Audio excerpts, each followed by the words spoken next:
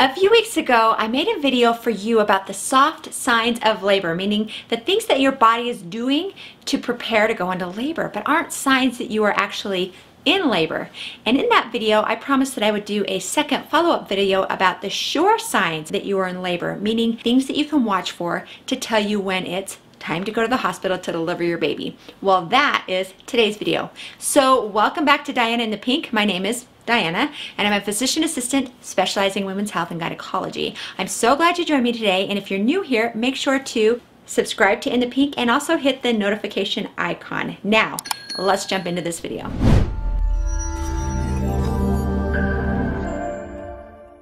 So for some of you, this may be your first pregnancy, or for others, your fourth or your fifth or more. For me, I had 4 deliveries, an emergency C-section, a VBAC, which stands for vaginal birth after C-section, and then 2 more planned C-sections. So I went into labor just one time. So I would love to know where you are. Is this your first? Have you had a baby naturally before? Were you induced? Have you had a C-section like me? Put all that in the comment section down below. I'd love to know where you are coming from. So in the coming days to weeks before you go into active labor, your body will be giving you signs that it's getting ready to go into labor. You could notice that the baby is dropping deeper into the pelvis. We call this lightening, and you might experience this weeks before you go into labor if it was your first delivery, but you may not experience this until you are in active labor if you've delivered a baby before. You might also notice a bloody show or lose your mucus plug. You might get a burst of energy to organize and deep clean and prepare your home for your baby. We call that nesting. They're not signs that labor is imminent, just things to notice because your body's preparing for labor in the coming days or weeks. Also keep in mind, everyone is different and every pregnancy can be different for each person. So you might just notice some of these things or none of those things at all, and that's totally fine and normal for you. Now, if you want to know more details about the soft signs of labor, I will put a card to that video above here. So check that video out after you watch this one, because what I really want to talk about in this video are the sure signs of labor. The signs that your baby is coming today or tomorrow and that it is time to go to the hospital. So let's start off with your water breaking. We call this membrane rupture, meaning the membrane or sac that surrounds your baby, keeping the amniotic fluid around the baby, ruptures, and the amniotic fluid comes out. This is always what they like to show in TV shows and movies when a pregnant woman goes into labor. Ow! Oh. I think my water just broke. But in reality, only about 10 to 15% of women actually have their membranes rupture before they're in labor. Most of the time it happens while you are actually in labor, or sometimes your OB or midwife will break your water to help with labor progression. When your water does break, some women actually feel a sudden pop and a gush, like a water balloon has ruptured and it's coming out of the vagina.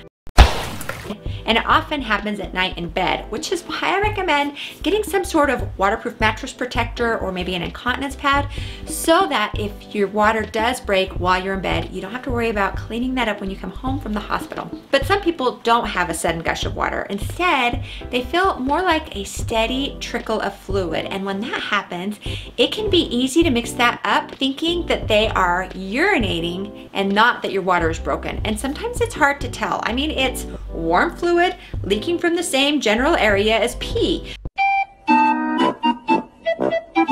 Now, if you are sure that your water is broken, go ahead, get your hospital bag, call your parents, your spouse, your significant other, or whoever else you need to notify, and head to the hospital. Because if your water has indeed broken, they're not going to send you home, and unless your membranes have ruptured early, you're most likely going to be delivering your baby in the next 18 to 24 hours. Now, if you aren't sure if your water is broken, call your OB or midwife, and they might just have you go to the hospital to be checked out, or they might have you go into their office to be checked. They can test the leaking fluid with a strip of paper called litmus paper to check the pH. Amniotic fluid pH is very, very high, while urine or normal discharge should not be high. And this helps for them to determine if it's your amniotic fluid or if it's just leaking urine. By the way, if it is urine, don't be embarrassed. People get mixed up with this all the time. Sometimes there's no way for you to tell, and with a 9-month uterus pressing on your bladder, especially if the baby is dropped, leaking urine is very common, so do not worry about that. So the second and most definitive way to know that you're in labor, more so than anything else that I've talked about, are labor contractions, not Braxton Hicks or practice contractions, true labor contractions. Because one thing that can cause a lot of anxiety for pregnant women, especially in their 9th month, is how will I know that I'm in labor? And this might especially be true for women who have already been experiencing Braxton Hicks contractions and may be wondering how to tell a true contraction from a Braxton Hicks contraction.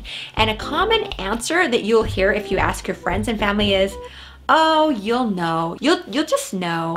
I'm Phoebe Buffet and I have babies coming out of me. And while that might be true for many women, I think I can give you a lot more to go off of than just, oh, you'll know. So as labor begins, the cervix will start to open up. We call this dilating.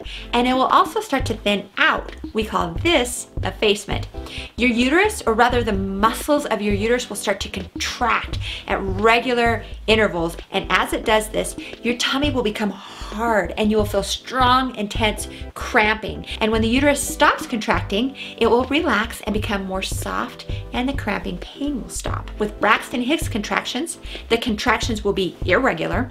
So if you time them, they will be intermittent and random. They will not come at regular intervals. Braxton Hicks contractions will also not be more regular over time and they will not become more intense over time. With Braxton Hicks contractions, they will get better if you drink a big glass of water and then lay down. Real labor contractions are regular. They come at regular intervals. So if you start to sense that they are coming in a pattern, grab a watch and a piece of paper and start tracking each contraction. They will follow a predictable pattern. And it's important to keep track of how far apart your contractions are. This is important because real labor contractions will come closer together over time. So as you're timing your contractions over a period of time, you'll notice that they are coming a little bit more often. So for example, maybe they started 10 minutes apart last hour, but now they are 8 minutes apart, and then they move to 6 or 7 minutes apart, and they're gonna come on more and more frequently. You will also notice that they're becoming progressively stronger, and each contraction lasts longer. Also, if you drink a big glass of water and lay down while you're in active labor, the contractions are not going to go away. If early on you could talk and carry on with activities with the contraction, you are not going to be able to do that any longer. They're going to start to become so intense that you'll have to actually stop everything you're doing and just breathe through the contractions. Okay, can't you just cross your legs? I mean, we're all kind of in the middle of something. Each contraction often starts in the low back and then radiate around into your abdomen. Or they might do the opposite. They might start in the abdomen and then radiate around into the back. Now, as far as when you should go to the hospital, I highly recommend that you have a conversation about that with your OB or midwife at your next appointment as to when they want you to go. Make sure to discuss how much you might want to labor at home before going to the hospital. And another important thing to consider is if you've had other deliveries, how quickly did you progress during those deliveries? This is also going to influence how quickly you need to go to the hospital once you know you're in active labor with this pregnancy. Then you and your provider can make the decision as to how far apart they want your contractions to be before you go. But a general guideline would be that if your contractions are around 5 minutes apart and they last a minute or longer and you've been doing that for an hour or more, it's time to go to the hospital. Of course, if you live far away from a hospital, you might want to consider going sooner. Now, as I mentioned before, if your water breaks, go to the hospital. But I also want to point out that if you are starting to bleed, if you're having constant pain, so the pain doesn't go away in between contractions, or if you are feeling the baby move less than you normally do, or any other symptoms that you are concerned about, call your OB and go to the hospital. Now, the actual labor experience and how it feels specifically to you, like your experience, the events surrounding you while you're in labor, those are unique to you. And I can talk till I'm blue in the face about my own personal experience, but that's just one experience, my experience. So for those of you who've experienced labor before, I would like to invite you to share with me what it was like for you. What did your contractions feel like to you? Describe how they felt, where you felt them, how long were you in labor, what helped you realize that you were in labor, or whatever you would like to share. Put that in the comment section below, and also comment if I can share your comment on an upcoming video about what contractions feel like. Your experiences can help prepare first-time moms with what labor might feel like, and it empowers them to move on with their 9th month with more knowledge about what is to come. I think it'll be an amazing video, and I want to share as many of your experiences as possible. So comment below or go to my community tab and comment there. I will have a post about this there in my community tab. I'm excited to hear from you. If you haven't subscribed to Dianainthepink by now, this is the time to do it, and remember to hit the bell icon. And if you did miss the soft signs of labor video, I will link to that video right there. Click on this link here and I will see you over there.